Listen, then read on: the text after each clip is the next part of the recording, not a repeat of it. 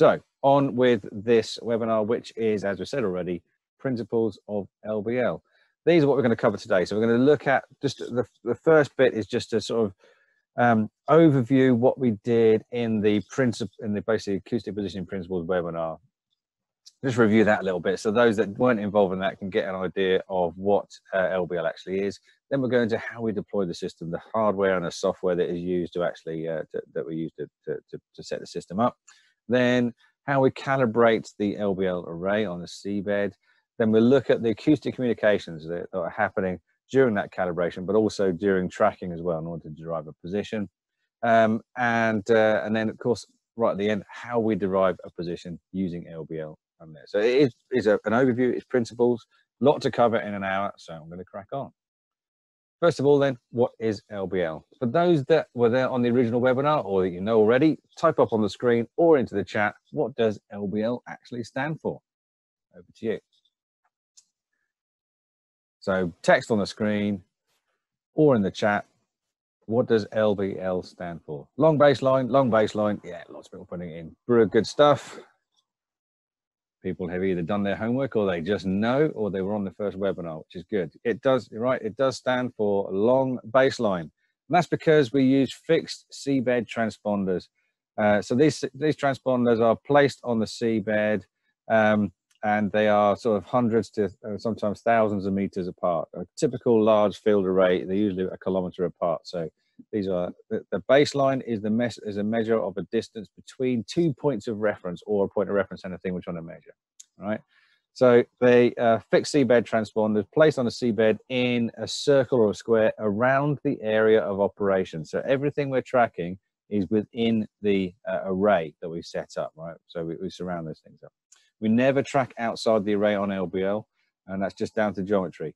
In just acoustic LBL, we're always tracking inside the array, so we surround the area operations. And it works similar to GPS in the fact that we're using trilateration and time measurements to determine our location within the array.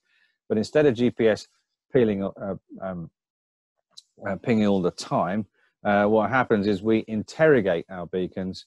So we get a position on request, if that makes sense. So we actually interrogate the beacons acoustically, they respond, we measure that time travel of all of those messages, and by working out how far away, by using that time measurement, we calculate the distances and able to fix our system. Right? It's a range system, and you're right, you use trilateration concept, just like GPS, Rashida. Yeah, good. And the key point, the key takeaway from the initial thing we did in the first week is that precision of LBL is independent of water depth.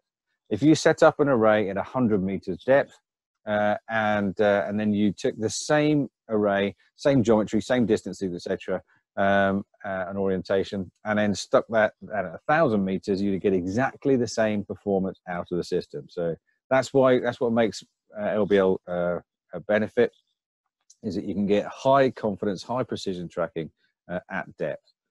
And the last sort of thing that we'll touch on again later is the acoustic signals that are out there. There's our 6th generation acoustic protocols, which everything's wideband. It means it's digital, so we have digital coded communications going through on our sound waves. And the 6G protocol is the one that's the standard out there. We can all the ranging responses, all those replies come back with some diagnostic telemetry embedded within them. But any additional telemetry, like data from sensors, etc., is a separate command using the same waveforms. And we've recently upgraded that to 6+, a new breed of hardware, which is the same hardware but better programming and processing aside. And that enables that telemetry data for sensors, etc., and other information to be packaged within the range or added onto the ranging responses, which makes the system more faster, more efficient, and easier to operate. Rizky, I will cover that question later on. So that is the overview. That's kind of the summary of the things that we covered in the first webinar in terms of the principles of LBL, just the overview of it. Now we're going to go into a bit more detail. Looking first of all, everyone sort of happy with that in general though? If you're happy with that, one of the things I'll be asking you to do is put some thumbs up in the participants window or a tick. There's a green tick at the bottom So if you're happy, give us a green tick or a thumbs up. You can click more and go thumbs ups if you like. And then as we go through, I'll keep asking you to sort of confirm you're still happy. So we'll either change the ticks to thumbs up or back again. All right. So moving on, then let's look at the hardware and software that we need to actually set up an LBL array. First of all, the software. There are basically two software systems out there that Sonardyne do for LBL operations. The first one is that if you've seen any LBL operations out there offshore, this is the one you'd be familiar with. Right? 98% of LBL construction jobs offshore are using Sonardyne Fusion 6G. Now kind of semi-rebranded as Fusion 1, and you'll see why in a second. So Fusion is a bit old school. It's using our 6th generation hardware. So there's wideband 2 and 2 plus, and also our original, it's also backwards compatible with our wideband 1 systems, which is the 5G stuff, yellow beacons. So, but it's all optimized now for red beacons, 6th generation acoustics. But the user interface is a little bit old school. It's a bit like Windows 97. But it's a powerful tool. It's been upgraded in the background. The engine in the background has been, and the platform has been upgraded significantly in the last few years. And this is a very powerful tool and very familiar to anybody who's been doing LBL offshore over the last sort of 10, 15 years. We've recently improved both the hardware and the software. So our 6 plus hardware and protocols that I just discussed a second ago are meant to be driven by our Fusion 2 software. So the Fusion 2 software is enabling us to use inertial systems and acoustic LBL systems using the same software package without needing a separate PC or hardware between the two. So much easier, much efficient. The user interface and the workflows for LBL operations using Fusion 2 are intuitive and much more efficient. So this is the future of LBL. From, as gradually as people upgrade their hardware over the next few years, you will see Fusion 2 being used more and more offshore for acoustic as well as inertial systems off there. All right. So that's the two software systems, and we offer training for both. And if you've got Fusion 1 training already in the bag, we can do a Fusion 2 top-up course for basically just for 1 day. It's so intuitive. If you've done Fusion 1, you'll find Fusion 2 really easy to use. So that's the software. Moving on then to the hardware. Let's discuss first of all the transceivers. All right, the main transceiver, the key transceiver that we're using in LBL systems is the ROV-NAV transceiver. Literally means the ROV navigator. So it's meant to be installed on ROVs. It comes in 2 parts. So you have the bottle part here that contains all the processing power and comms, etc. And then you have the transducer element. This is just the transducer element on the end of a cable. And this is all installed in the ROV or on the ROV. And here's an example of an ROV with it fitted. There's the transducer at the top, and there's the bottle embedded in the frame below. So it's meant for a world-class ROV. We do have a mini version of the ROV-NAV, which is all in one unit, meant for smaller ROVs. But for the world-class offshore ROVs, this is the beastie that we're going to be using out there. You can see here that the transducer element is on a hydraulic ram to lift it above the frame of the ROV. Why might that be a benefit? Why might we want to have the acoustic element raised above the ROV, or be able to be extended above the ROV like that? Again, answers on the screen or on the chat window, whichever works for you. What's the benefit of being able to raise that transducer element above the frame of the ROV? Line of sight, yeah, good answer.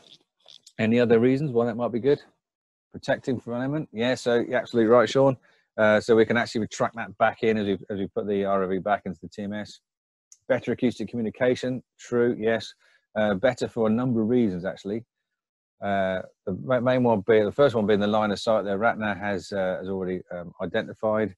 But the other benefit really is the fact that this is a noisy bit of kit. And if you get this a little bit further away from all this noise, it makes it slightly quieter, makes better communication on that regard. But the main thing also is, as Ratner said quite rightly, line of sight. We're going to be tracking our seabed beacons that are potentially below the ROV as it's swimming around, flying around. So having this upwards gives us a little bit more angle line of sight on that. Well, that's the ROV-NAV transceiver. The other transceivers that can be used in LBL systems is, and if you saw the USBL webinar last week, you'll be familiar with this. It's the HPT, the high performance transceiver. That's our USBL head. And there's also the dunker as well. So the 6G dunker, which is just basically a transducer and comms element, a power element that gets bodied, that gets lowered into the water. And then you have a power unit on the top, which connects into your PC. But those things are really used for installation and calibration. So just be able to communicate with the array to get the setup done. Not usually used for tracking, although you can track a vessel's position from either of these two transceivers using LBL ranges if you want to. More of that later. All right. So that's the transceivers. Let's move on to the transponders, the bit to kit that give us our positions, the workhorses of the LBL system. The fundamental part of the system is the compact, all right? The computing and telemetry transponder. And these are the 6G family ones. You can tell them because they're nice, shiny red jackets with a big label that says 6G on it. So it's our 6th generation wideband 2 and 2+ acoustic technology, all digital. This one here, the Compact 6, is the mainstay of LBL. This is the one you're going to see on the seabed, giving you the positions, as we'll talk about later on. All right. So this is our seabed references, our satellites on the seabed, if you like, for underwater GPS. The gyro compact in the middle, this is mainly meant for putting on structures or other objects that you want to track subsea or get position for.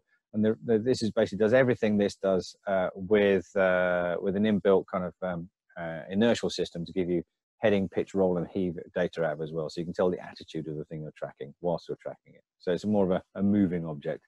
The AMT is similar to the Compact 6, but AMT stands for Automatic Monitoring Transponder. So once you've finished the LBL, this could be in the array or could be on your pipeline or structure, whatever you're tracking. And once you've finished the job of actually positioning your system, you can leave that down there subsea, and it could be storing data automatically to its internal SD card, which you can recover acoustically, either with a manned or unmanned system. The only difference in hardware between the AMT and the Compact 6 is the sticky label around the bottom, all right? I keep clicking on the screen when I do that. This one here has a sticky label, but they both have an SD card inside it, but this one has the function level to allow it to store data to that SD card. You can, however, upgrade this to be an AMT whilst it's deployed subsea. So if you finish the job and think, actually, it'd be really useful if we can store some data and leave the system just storing data subsea without us needing to be here, you can contact Sonardyne. You can pay the upgrade fee. There's always a cost for everything, and they'll send you a piece of code which you just fire down acoustically to your transducer and reprogram it to be an AMT whilst it's deployed subsea. So don't worry if you haven't got all the kit you need for a start with. It can be upgraded while it's subsea in many respects. And then this 6G or the 6+ family, you'll notice the hardware looks remarkably similar. It's the same hardware, but it's just got a different sexy red jacket on it, a sexy grey jacket on it rather, with a rather fetching purple and pink label.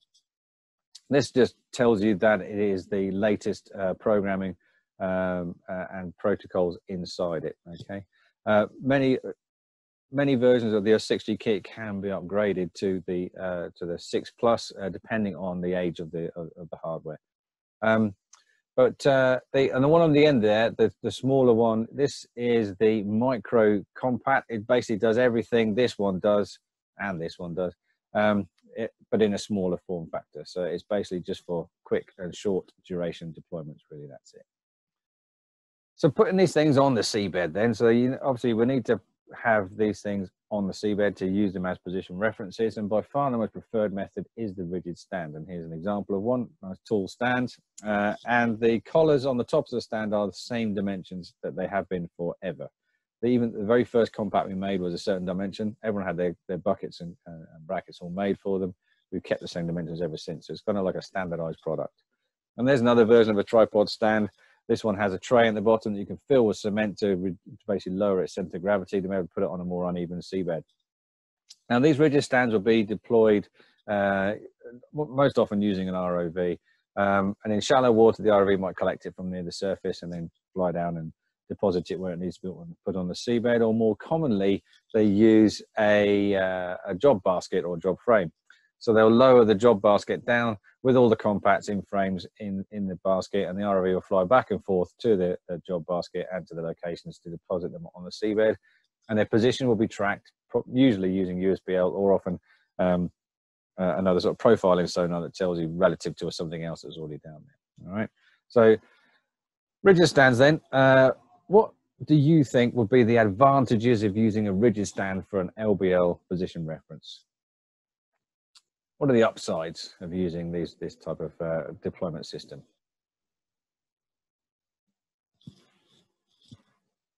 Bear in mind, we're going to be using these to position our vehicle subsea.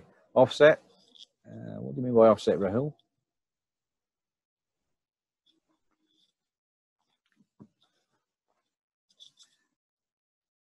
Yeah, it can stand strong current. The position won't change. No movement from the transponder. Absolutely, yeah. Stability, all these good things. If there's any current down there, then these things are going to stay where you put them. There's going to be no sway, no movement, so that you can be tracking your vehicle with high confidence. All good answers. Thanks for that. So you know what I'm going to ask you now. What are the downsides? What are the problems or potential pitfalls, if you like, for using rigid stands? What might put people off using this type of system?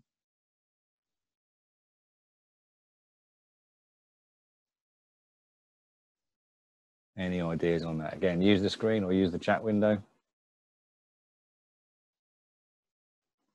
Sankit, they just withstand strong current because they're very stable. They're put on the seabed and they just sort of stay where you put them generally. Deployment issues, yeah, it's vessel deployment.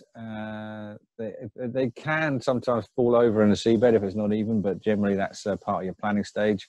But yeah, deployment issues. The fact that they're complicated, they're big, they're expensive. They take a lot of deck space. So if you've got like sort of 40, 50 compacts to deploy, and you've got loads of rigid stands this size, you need a much larger vessel or a smaller vessel and do multiple trips in order to get that stuff out there. That just adds cost and time and complexity to the project. So therefore, that might be why some people don't want to use the rigid stands. So the alternative then to rigid stands is exactly as Pro just said, using a ballast, fast markers or clump weights. So we can have a float collar with a tether, and then we can anchor that to the seabed using either clump weights or a fast marker. And these are fast markers, and that's the sort of clump weight example. So these fast markers are concrete base with a pole, and a hook on a pole, and then your tether attaches to that. And then the tether clips into the release mechanism on the bottom of the compact. And similarly here, you can see your float collar, compact and the float collar, release mechanism here. And then you've got your ballast on the seabed, which with the clump weight is going to be usually gravel bags or sand bags, but basically 80 kilograms of weight to keep that thing down. This has an up thrust of about 20 kilograms. You need 4 times the down thrust to keep it on the seabed. And again, these can be deployed using ROVs again. In a deep water scenario, so they can be lowered down on a job basket in the same way that stands can be. They can also just be dropped over the side in reasonably shallow water. You can take a GPS fix on the surface as you release the thing over the side, watch it plummet down, and take that as your initial start position. That's viable in certain jobs, not for most. But the other way, if you want more accuracy or more confidence of where you're putting this thing on the seabed, you can consider using an acoustic release. This is basically a beacon that you can track with USBL. You can attach your load. In this case, I've got a rigid stand, but it could be one in a float collar with ballast weight on the bottom as well. You lower it down to the seabed, you're tracking the position of this, you're tracking the position of the beacon itself. And once it's in the position where you want it, you send a release command from USBL to your release mechanism, and boop, down it goes onto the seabed, nice and easy. And then when you want to get it back, you send a release command to the one in the float collar, and off it comes. And like I said, so float collars, clump weights, etc. So bearing in mind what we know about these things now, what are the advantages of using this kind of system? So I've left a bit of space on the screen if you want to use it. So what are the advantages of using float collars? Can we have trail tracking or snail trail? Rahul, yeah, we sometimes have problems with we'll cover that in a second. Hopefully I'll answer that one in a second. Advantages: stable movement. Well, with fast markers and float collars, they're faster, they're cheaper. Sonardyne, yeah, that's the sort of thing that you can see there. And also look at the amount of space you need on the deck. There's a reasonably large deck anyway, but there's a lot of beacons been stored on the deck in that photograph. So you don't need such a big vessel, you know. Faster, cheaper, relatively inexpensive. Yeah, absolutely. All good answers. So therefore then, what are the downsides and disadvantages of these fast markers and float collars? Anyone think what they might be? Drifted by strong, yeah, absolutely. Subject to current. They may not drift so much, but they will certainly sway. I've got a quick picture here. This is a fast marker hitting the seabed after being dropped from the surface. So you can see there that collides with the seabed. The beacon up above it will be kind of still traveling down for a little while and potentially could smash into the top of the fast marker. Or if this was a clump weight here, you could have the release mechanism actually damaging the clump weight bags, and it could spill some ballast and become neutrally buoyant, and then it might start drifting around.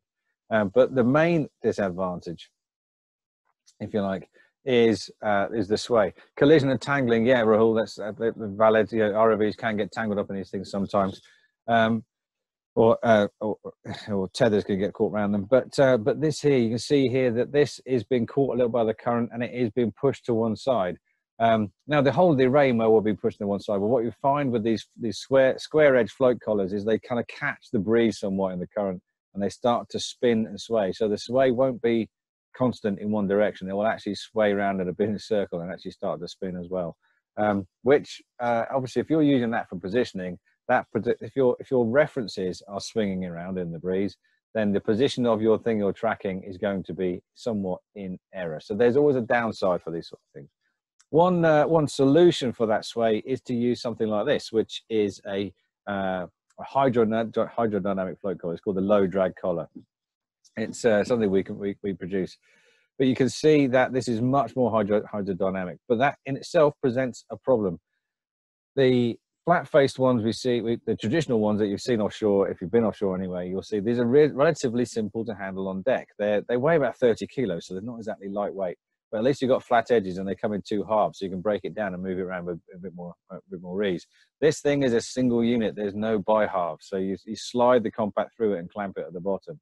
And there's no flat edges. So if you imagine trying to handle that on a deck offshore, especially if it's wet and slippery, that's like a bar of soap, just asking to move around the deck. So it comes with a handling frame, so it's a bit more tricky. So there's always a compromise with these things. But they see fast markers or rigid stands. Rigid stands far more preferred, but more expensive and more complex. Fast markers are cheaper, easier, quicker, but they have disadvantages as well. So all these things get taken into account during the planning stage of an LBL, depending on what we call the error budget, on how confident you need that tracking solution to be in the middle. Right? It will depend on the choice you make for deploying your system. So once we've deployed it, everyone happy with that thing, by the way? Give us a thumbs up or a tick on the participants window. Good stuff. Again, if you do have questions, fire them into the chat. Stu will be more than happy to answer. Moving on then, let's once we've got those things on the seabed and we actually want to start to use this system, before we can use it as a tracking solution, we need to calibrate those positions in. Now, we've put them on the seabed and we've done so using drop positions. All right, so I'll talk about those in a bit more in a minute. But things we need to have, and information the system needs, the software needs to define those positions on the seabed are these things: the drop coordinates, the baseline ranges, how far apart these things are, and also the depth difference between each beacon on the seabed, because we don't live in a nice flat world. And Anthony, yeah, the minimum length of clump weight is 2 meters. So if the tether is shorter than you, it's too short. All right. Drop coordinates. All right. So the drop positions. We know that the deeper you go, generally the more sort of error you're going to have in those original drop coordinates. What you need to do is give the software where you believe the beacons to be in the first place, so that it can generate its kind of start model, if you like, in order to start the processing side of things. Now, those drop coordinates, where do we get those from? If you're using a USBL system to position those beacons on the seabed, and that could be one of our systems, it could be one of our competitor systems, it matters not. You can use our beacons with many of our competitor systems too. So you can get a position for them on the seabed, and if you're in deep water, your precision of the USBL system is dependent on water depth. The deeper you go, the less precise that is going to be. So there's going to be an error around the positions of these things on the seabed. You'll have an eastings and northings, but you'll have you'll know that will be out by a certain amount of difference. Stu, I'll let you handle the questions on the chat in a moment. All right. So for example, if you've got a USBL system that is calibrated and you've got a report on that calibration that says your USBL position or USBL system has a precision accuracy or precision of water depth of 2% of the water depth, and you're in 1,000 meters of water, this eastings and northings location for this beacon you have from the USBL system will be out by up to 2 meters. All right. So that's not good enough. If you want to track something if your error budget as well within 2 meters, that's why you need an LBL system.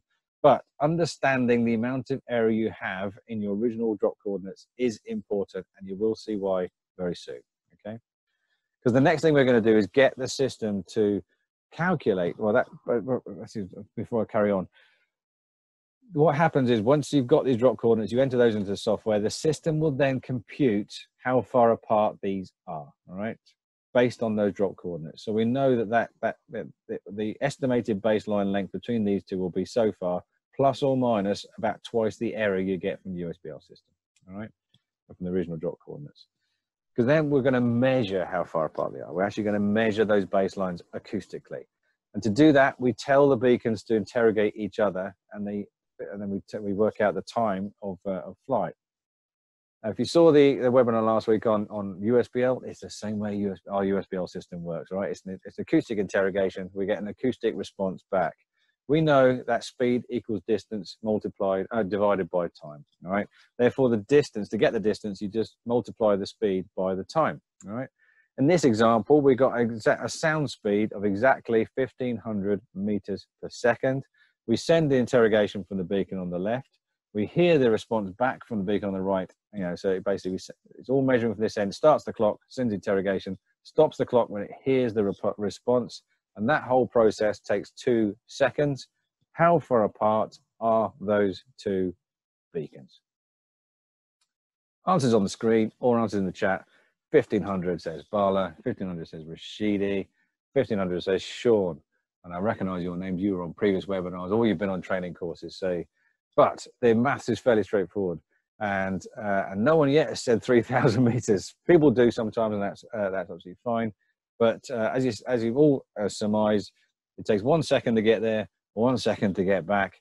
And so the acoustics may have traveled 3,000 meters, but that means that the things are actually 1,500 meters apart. All right. So absolutely right. Now, in reality, this interrogation, this is not going to respond instantaneously. There's going to be a processing delay. It's going to have to recognize that's a signal for it. It's got some telemetry to embed in there, so do some analysis of the signal, put in the results of that analysis into its response. That takes a certain amount of time. And any time delay at this end is going to add to the time measurement overall, and therefore give us an error in our range calculation. So what we do to mitigate that is we give it a known delay at the other end. We call this a turnaround time, or TAT. So that turnaround time eliminates that processing delay and gives us a known amount of delay at this end that we can then take into our calculation. So now the total travel time in this example, 2.2 seconds. The first thing the software does is remove that turnaround time delay at the other end to leave us with the precise acoustic distance between the two, acoustic travel time between the two. And that can be converted to range. Slant range again, 1,500 meters. That means basically that the LBL system, being a range system, is entirely dependent on this equation, right? So slant range is the two-way travel time minus that turnaround time, all multiplied by the speed of sound, all divided by 2. Everything in LBL is based upon that equation because it's a range system. When you're tracking, calibrating, whatever it is, it's all based on that equation. So therefore, What is the most important part of that equation? Answers on a postcard. Up on the chat, circle it if you like, draw something around it. What the most important part of that equation is. Use your tools, doodle on my screen, write it in anything. Sound velocity says Anthony, speed of sound says Rashida. Yeah, Harry has circled. You circled turnaround time as well. FB, absolutely. Yeah, I kind of gave the answer away by moving the slide forward too far. It's not exactly not the turnaround time, really. It's the most important thing is the speed of sound. The turnaround time is written into the software, and the beacon is programmed with it. And you can change the turnaround time on the fly, but as long as it's the same in both the software and the hardware, that's all fine. But the one thing that can change in the environment is the speed of sound. Unlike radio, where speed of light is a constant, in sonar, speed of sound is not a constant. Therefore, in order to get the speed of sound into LBL, the most important thing in LBL is speed of sound. If that is incorrect, if that speed of sound in the environment is different to the one you have in the software, all of your measurements will be wrong. And that means your system doesn't work. So to get that into the system, we use sound velocity sensors. We can use a profiler or we can use a CDT probe, but the most preferred method is to take a direct sound speed measurement from the environment while still tracking. And for that purpose, one of the options of sensors we can fit into a compact is a sound velocity sensor, like you see here, and you can get that data acoustically, which I'll show you how we get that later on as well. All right. So that is the baseline ranges. Now I'm going to talk about depths. We talked about the drop coordinates. We talked about the baseline ranges, how we defer those. And now we just to determine that we live in a three-dimensional world. The seabed is not always flat. We all know this. So the beacons will not be sitting absolutely level to each other. We need to take this difference in depth into effect because the system is trying to derive the horizontal distance, the lat and long, the eastings and northings for those. Bala, that's a very good question. Again, I'll let Stu answer that one. That's quite a good question. But the horizontal distance, we're trying to determine how far apart these beacons are. But those baseline measurements, we're measuring point-to-point measurement, a slant range, right? Slant range by definition is slopey.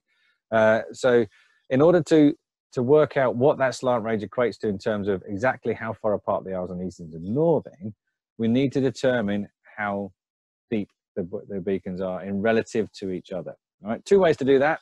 We can either use the onboard sensors. So all of our compacts are fitted with a depth sensor straight away. So that's a dead easy way to do that. You just ask the compacts what for their depth in a certain time period. So you haven't got any issues with tide. And you can basically define that into the system. So you know exactly how deep they are. That's okay. But many of our depth sensors, we've got a whole range of different depth sensing we fit, from really, really accurate ones to sort of standard accuracy ones. Generally, in an LBL array, there's lots of hardware. The customers are not going to purchase high accuracy sort of science grade sensors for all the compacts because it's expensive. You might find one or two of them for use as strain gauge for tidal gauges later on. But in the main part, they'll be kind of standard accuracy strain gauges. So you've got difference in error of the readings, and they're not potentially very, very accurate altogether. So the most common method of deriving the depth or defining the depth for the beacons in an LBL array is to use the ROV. So they'll fly around the ROV with a digiquartz high accuracy depth sensor and physically measure the depth of each beacon in the array. And then, we've taken out any error of tide, etc. They'll basically what's called a depth loop survey or survey in the depths, and that gives us the relative depth difference of all of the beacons. So that can be put into the system. What the system does, it basically defines what we call a horizontal vertical datum rather. All right. So by knowing the depth difference of any pair of beacons as we go around, we're basically measuring that side, all right, of a triangle. And we've already established, we're measuring the hypotenuse using that slant range calculation, the baseline calculation, in order to define side B, the horizontal distance. What does that look like to you in terms of a calculation that you may have seen at high school? If we're measuring side A and we're measuring the hypotenuse in order to determine side B, does anyone recognize that kind of calculation? Pythag, says Rahul. Yes. All right, we all did it in high school. We all thought when we left high school we'd never have to use that again. And here it is being used in some of the most advanced systems in the world still to this day. Those Greek mathematicians knew their onions. Right? So using Pythag, all happening in the background. Exactly, we don't need to worry about it. That's what the software does. So let's look at how the calibration process. We've got the drop coordinates. We've got the depth calculations all in the system. Now we need to actually see how we get those baseline ranges we talked about earlier on. All right. So the data collection, we basically get the ROV to send a signal to the first of the beacons in the array, telling it to interrogate all of the others. All right, so it basically sends out an interrogation to all of them. It's called a CIS, a common interrogation signal. And again, if you're on last week's webinar, you've seen this. It's the same process, same acoustics we use for our USBL systems. There's a common interrogation, and it goes into the water. It's basically a broadcast signal that all of our beacons are programmed to listen out for. As soon as they hear anything on that channel, they all respond automatically with an individual reply signal. Individual reply signal, it contains the identity of the beacon that is replying in terms of its address, its 4-figure telephone number, if you like. So we know who's calling. And then all of that time travel data that we talked about in the equation is then sent to the ROV and then relayed back up to the PC via the umbilical to calculate, calculate all of those baseline ranges. Now that common interrogation signal is like a group chat, all right? It's a common interrogation channel, goes out to all the beacons in the array and they all respond when they hear it. It's a bit like a WhatsApp group. So if you have you can set up a WhatsApp group, you only put certain friends into it, you send a message into the WhatsApp group, only the people in that group will see the message and they're the only ones that will reply. And you know who's replied because their identity is clear on the screen. Yep, same thing we're doing subsea with acoustics. So then we send out, we get that process happening. Basically one click of the mouse, it starts the calibration process. All this happens automatically. So we're taking all these baseline measurements in all directions, not just once, but many times, a minimum of 10 measurements in each direction, all right? So do we need to define the channels for this communication? You don't need to, they're set as default, but you can change them if you need to. You might need to change them if someone else is using the same channel, all right? So once you've taken all the measurements from all the beacons in all directions, it's then time to process that, all right? So, but what happens is if it may not be ready to process it, or you may have, if you've asked for 10 measurements in each direction, you may find that you've missed some because you might have turnaround time clashes. The replies may be heading back at the same time and interfere with each other a little bit. So you may realize that, okay, I've got 10 from each of these. When I interrogated all of them from this one, I got 10 from this one, 10 from that one, 10 from that one, but I've only got 9 from this one. So I need to ask this one for a separate measurement. So the system automatically, without the operator needing to worry about it, sends a message to that beacon telling it to individually interrogate the one it's missing some data from. So send out an individual interrogation signal, basically saying whatever that address of that beacon is, 2404, whatever it is, to say, okay, 2404, where are you? And it comes back with a common reply, which is basically saying, here I am, right? And that gets relayed back again. So it can still fill up the data set, even if it's missed data during the common interrogation. Fully automatic, don't need to worry about it. One click of the mouse, all this happens automatically. And the individual interrogation and the common response is a point-to-point message, a bit like a telephone call. When you dial a number, you know that's the person who's going to answer because it's the only number you can ring. Now in our Fusion 1, this is Fusion 2 you see on the screen, but Fusion 1, you have to take all those observations, all those measurements, and then process the data. Click a process button and start the next stage. All right. In Fusion 2, it does real-time calibration. So it does once round the board. So it does one measurement from every beacon, every direction. Once it's got all those first measurements, initial measurements in, it starts the least squares network adjustment algorithm.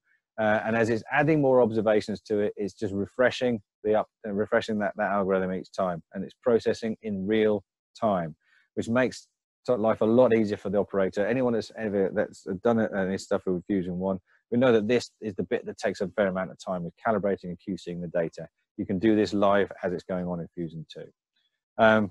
And some of the things that the system will be looking, or the operator will be looking at in order to quality control that data, to make sure there's no errors in the system, make sure nothing's wrong with it. then it's basically you can click on one of these lines and it will basically bring up some data. And the data, and with if you're getting sort of multiple observations of any measurements in life in general, you'll get this statistical curve of data. So the sort of spread of data you get. The more precise the data, the more narrow this curve is going to be, but it will still pretty much have the same shape. It's called a Bayesian curve, right? And there's a thing called standard deviation. So the first standard deviation is 68% of the data. And that's one of the markers that we use to QC our data, to see kind of roughly how precise our data set is and what the quality of the data is like. And that first standard deviation here in this example is 2 millimeters. So it gives you an idea of just how wide these two lines are apart. And this is how it's actually represented in the software. It's called a histogram, similar to Fusion 1, but this is the Fusion 2 version. This is just showing between two beacons, in this case 2401 and 2403. So it's one baseline observation, one baseline measurement rather, with lots of observations at the bottom here. And one of the data sets we're going to look at is the O-C. Now, we talked when I said about the drop coordinates, that when you first put the drop coordinates in, those eastings and northings for each beacon, it computes how far apart they are. All right, so it works out how far apart they are. And then when you take the observation, when you do the acoustic measurement, that's you observed. So the O-C is the difference between what you just measured and what the system first computed those distances to be. So therefore, what would you expect to see in terms of a type of number in this box, in the O-C box? Don't give me a number, give me a kind of a sort of a concept, a context for that number. What would be a good thing to see in that box? Least, yeah, least value, says Ratner. Potentially, smaller the better, says Rashida. Yeah, resolution, minimum, tending to 0. Everyone says smaller the better. A number of people say 0. Not necessarily, all right? As part of the QC, what you need to know is the error of your original drop coordinates. If you remember, I used the example of a USBL system placing those things on a seabed with a 2% of water depth precision. So in 1,000 meters of water, that might have a 2-meter error of those original drop coordinates. So if your O-C is around 2 meters or less, happy days, right? That's good, because that is what you expect to see. So tolerance of deployment, absolutely, Harry. All right. So it's that tolerance of the deployment of your confidence in that original drop coordinate solution, which isn't going to be perfect, because otherwise you wouldn't need an LBL system. All right. The purpose of an LBL system is to give you almost perfect tracking subsea in any water depth. So understanding the nature of your deployment system, how you derive the regional positions, is important to quality control your calibration data. If you want more of that, come on a training course, all right? But basically, good drop coordinates help you get good QC, and also help identify errors in the data set. If, for example, you're expecting to see around 2 meters of error on those on the O-C, because that's the confidence of your tracking solution when you put those things on the seabed, then if you were getting 3.5, 3.74 meters across all your O-Cs, then that shows a systematic error. And based on what we talked about earlier on, the most important thing in LBL, there's most likely to be a sound velocity error, because if your sound velocity is wrong, all your measurements are going to be wrong. That tends to sort of lead you down there. Okay, I need to look at my sound speed. And look here, this one's telling me sound speed is 1490. If you suspect that your sound speed is not 1490, I never trust a fully a 0.00. You know, if this doesn't look true to you, then maybe that's the problem. All right. Equally, if you've got a couple of them that are out and only and they all feature the kind of one particular beacon, maybe your original drop coordinate was incorrect. Maybe you're wrong. But yeah, there's lots of errors. And Satish, we talk about errors in our training courses with the extent. These training courses, it took 3-4 days, depending on the system you're training on. We talk a lot about errors. We talk about a lot of quality control, and this is quite a crucial part of it, is analysing and quality controlling this data. Other things we look at, as I said already, the standard deviation. Also, the average baseline. Does it make sense? If we're expecting them to be 1,000 meters apart, the average baseline should be around 1,000 meters. You know, any errors there can be easily identified. total spread of the data, giving us an idea of just how precise it is, the quality of the data that's coming through. Lots of things that we can look at in order to check and double check and do it and check all of our homework, etc. So there's our original drop coordinates, etc. Once we have processed that array, it's going to shift their positions, all right? It's going to happen. It's going to define those positions subsea. There's going to be a difference, and we can QC that data as we go through as well. And we can manipulate that data and then fine tune it to get the system that we want. But that's only half the story, really, because that is a relative array. Once that's complete, we know that these things, within whatever error budget we've accepted here, we know that these things are basically that far apart relative to each other. What we don't know now really is the true absolute position, because the absolute position may be out by almost as much as twice the original error of our deployment system. So in order to define the absolute position, there's one step to do. So you may not need to do an absolute position, because you may already have some of these beacons. These may be mounted on an existing structure or part of a previous array that you already knew were those positions for. So everything is brought in relative to those, in which case, happy days, crack on, get the job done. But if you want an absolute position for the entire array, we select the longest baseline. We conduct what's called a boxing calibration around those, which is sailing the vessel in a circle around the beacons independently, firing down ranges acoustically using a USBL system or a dunker on a pole that's been calibrated in on the vessel or dim-conned in, taking GPS fixes for the vessel location. And then when you process that data, you're basically processing for a position on the seabed with a similar level of confidence as you'll have from your GPS system. So it's putting an absolute position on the seabed from your vessel using the USBL system. For a larger, complicated array, you might want to choose a third one. But what happens here, the first one defines the position for the array. The second one defines its orientation, so you know which way it's pointing relative to north and the compass. And then once you've done all that, you do get a nice report, so you can analyze that data and see where everything is, and then basically crack on and start doing the next thing. Everyone generally happy with the calibration before I just go into tracking? It's a very quick whiz through. In reality, on training course, we'll spend a good time talking about calibration. We'll spend an awful lot of time actually doing them and processing the data and looking at potential errors. But you're generally happy with the concept, the principles of how we calibrate the system. If you are, thumbs up or a tick on the participants window. Change ticks to thumbs up to ticks, etc. Yeah, awesome. All right. Everyone's good. If you can't use those, just put yes. Thanks, Bala. Right, moving on. As we're getting towards the end now, let's look at how we get a position. So tracking of the system. I'm going to look at the two separate systems, Fusion 1 with 6G and Fusion 2 with 6+. So with 6G, it's basically you send similar to the calibration. So it's the same acoustic signals going out. What we do is we tell the ROV to interrogate the array. It sends out a CIS, and they respond with the IRS in the same way we do through the calibration. So it's just a common interrogation.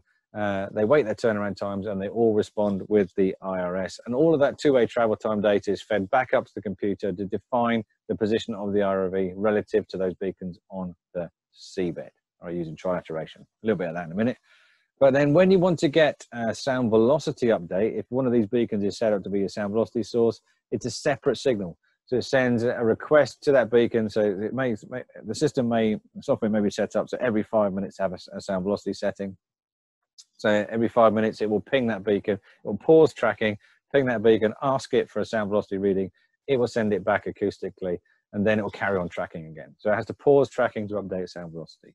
And that is because, as we said at the beginning, although we can get diagnostic telemetry in the ranging responses, any additional data that we need is a separate signal in 6G. Right? It's a vast improvement over 5G, but it's still a little bit. It could be better. So in 6+, we made it better. All right. What we've done here is we've improved basically the ROV, the ROVNAV, is always listening out for signals. And we can program this beacon. Instead of programming the software to ask for an update of the SV, we program the beacon. We tell it, you're my sound velocity sensor. And this could be also one thing as well that we've improved on Fusion 2 is we could have a multiple number of sound velocity sensors out there, and the system will apply the sound velocity that's appropriate for each reading. But let's say this one again is our sound velocity sensor for the reading. We can send out the interrogation CIS, and the responses come back with IRSs and the sound velocity data embedded in the response.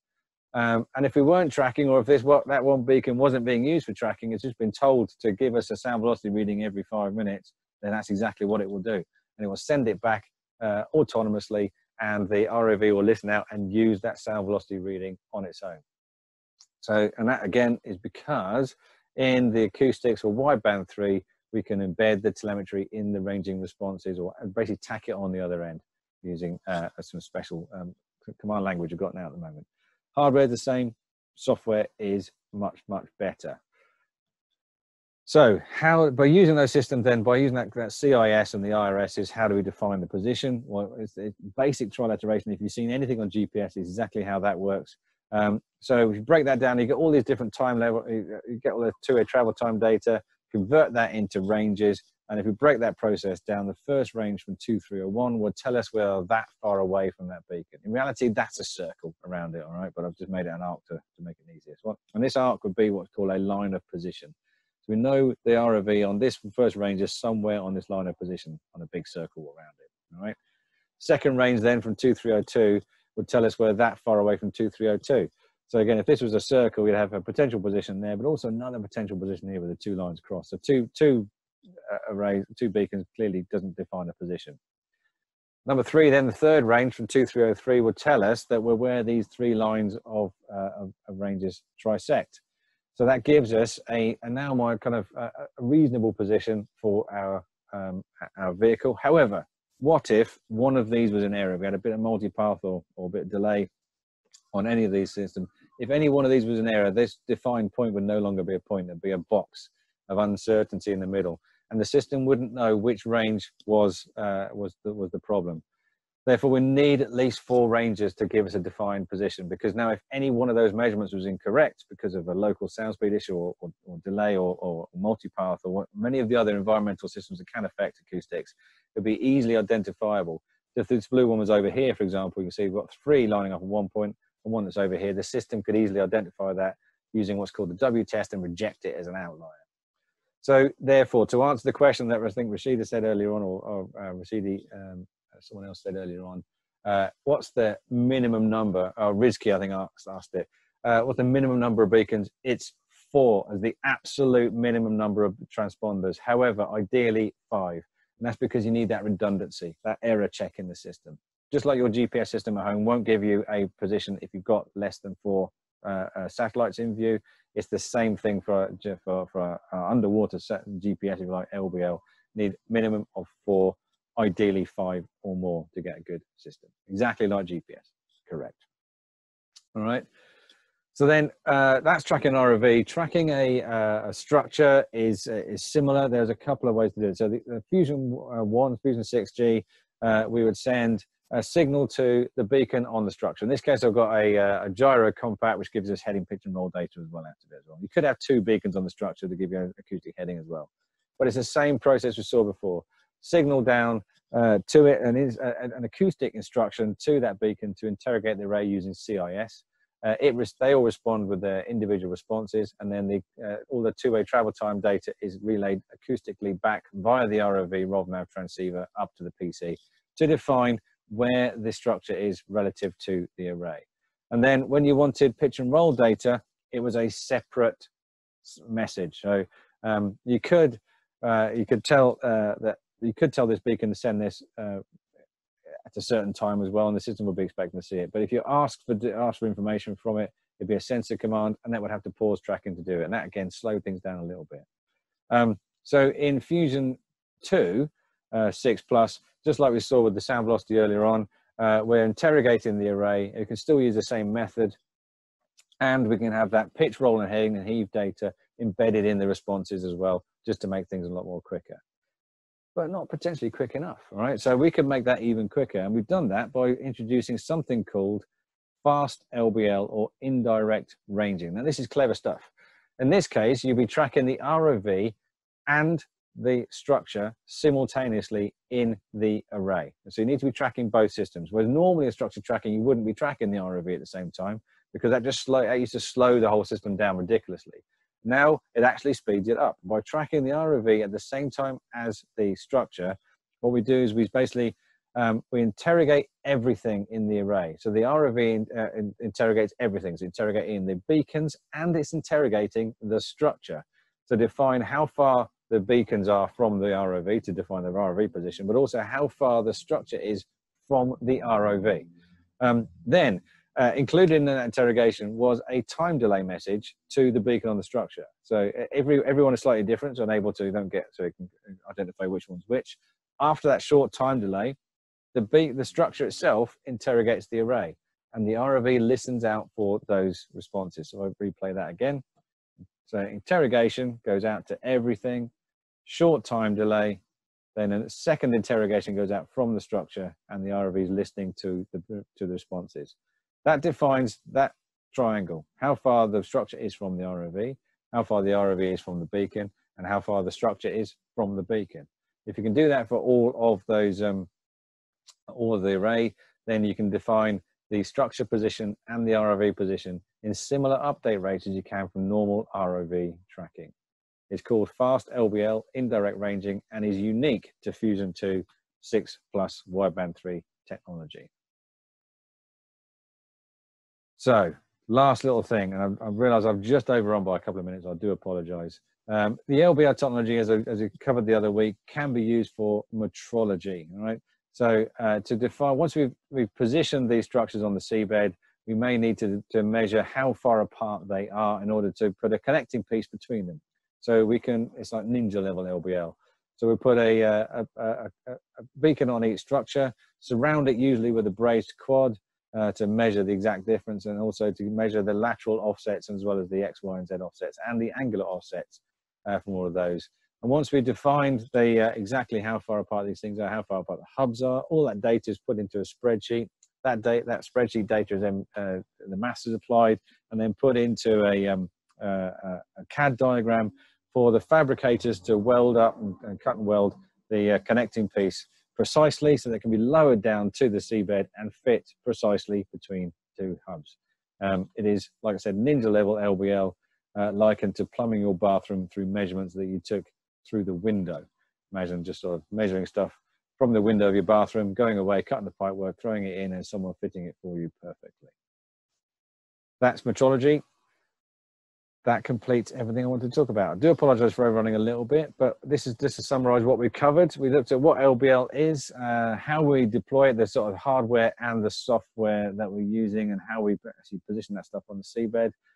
We looked at how we calibrate the array, so being able to use it for a position, and we sort of viewed the communications acoustically that are happening between the various bits of kit during the calibration and also during tracking, and then finally how we derive a position underwater using the system. And if you want any more information about anything that we do, then there's some information. You've seen our website. That's how you access this webinar. Most of you are following us on LinkedIn.